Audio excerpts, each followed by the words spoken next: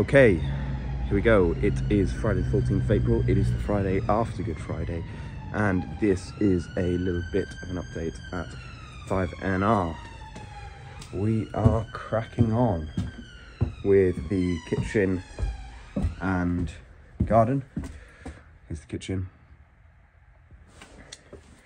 Toilet's going in here, toilet here. This is being taken out and sported slightly differently, and we'll have a sliding door here and a stud wall to hide the pipes that will then feed the water, the sink and the toilet. Then we're into the kitchen. A little bit of trickiness with the kitchen. This wall on the left has got a little bit of a belly in the middle, so the roof line we're tight at the ground level. We're tight, but there's a little bit of a belly from sagging over the years. So what we've done is we've sistered and stitched the joints. Sistering is extending the joints into that wall, because as the walls moved, the original joist in the centre had had stayed in position and wasn't as deep into the wall as we'd like it to be. So what we've done is we have dug around it. We have extended these sister joists, the two new either side, and they are in. We've used clamps that are tied to the middle joist. We have bolted the sisters through each other into that middle joist, through the middle joist as well, and then cemented them into the wall. That is the stitching.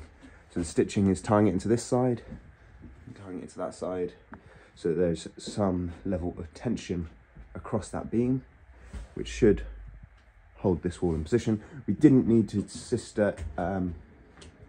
we didn't need to stitch every single one, but we did need to extend every single one. So that's what we've done. You'll see that this window is now gone. That one is still to be bricked up.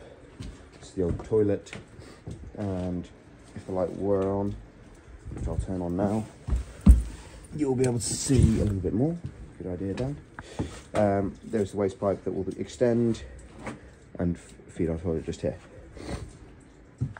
This was our kitchen. We've dug this level down because of shocking drainage to the far side.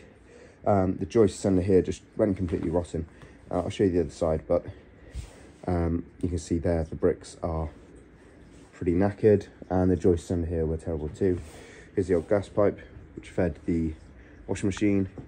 Here's our existing gas here, and hot water and cold feeds here. We've got our plumber coming back today to chase those into the wall so that they are sat further in, so we've got a bit more space for the kitchen. Door and window. Window's going to go here. That's going to be really fantastic, starting at this little hole here, which is about 40 centimetres. So we've got a 37 deep cabinet, and it's got open room to open, and it's going to be 1.40 m from there to about here. Now, coming out, we have dug the garden. So this is what we can see. We're going to be renewing. We're going to put in Type 1 hardcore all along here, and then cement. Still some digging to do today, but we'll put the Type 1 hardcore, cement, probably an inch of adhesive, and then patio tile. There's going to be a slope from this end down to this end.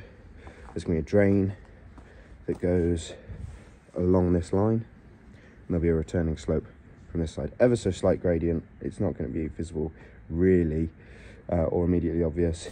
This is going to be tidied up as well, but you'll see here, this was the lowest point, this section here.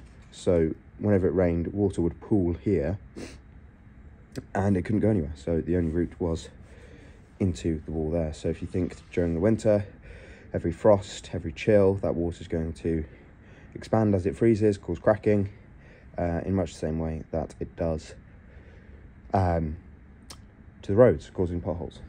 So what else? We've got our drainage pipe here. That is for appliance waste. Goes through here. You can see it's bagged there to not get dirt in, and that feeds into the main sewer out into the road. This is to be opened very slightly. That's an 1100 wide doorway, was window that needs to become a 1200. This is to be bricked up and stitched with heli bars. So if you see, this is a whole brick, this is half a brick, this half a brick needs to be removed, replaced by a whole brick, and that will mean that the wall is tied in much more neatly. With heli bars, there will be rods that will fit into this wall and tie the new brick wall, will be here, into this brick wall. You'll see a pretty showy, it looks all right here actually. Looks all right here, reasonably tied in. Probably no heli bars, I'm not sure. From the inside, you will see that it's not been tied in the same way. And that is not a great job from a structural point of view. I'm going to use those posts. I'll tell you about those later. These are from the old redundant garden fence. There, you can see that there is no tying between the new and the old brick. You've got a line all the way down here, and they're not tied in together. So that's a vulnerability. So I need to remedy that. Finally, a bit more digging. We're going to do some gardening whilst we're here. This bush has got way out of control, so that's going to be coming out. I'm going to have something new potted. Rose bush at the back. I'm not sure. We might keep it, might not. And yeah, that's where we're up to. So yesterday was day 2 of filling the skips, and today we have got 2 more coming. It is, I think it's just coming up to 7 in the morning. So I'm told we're going to have this one outside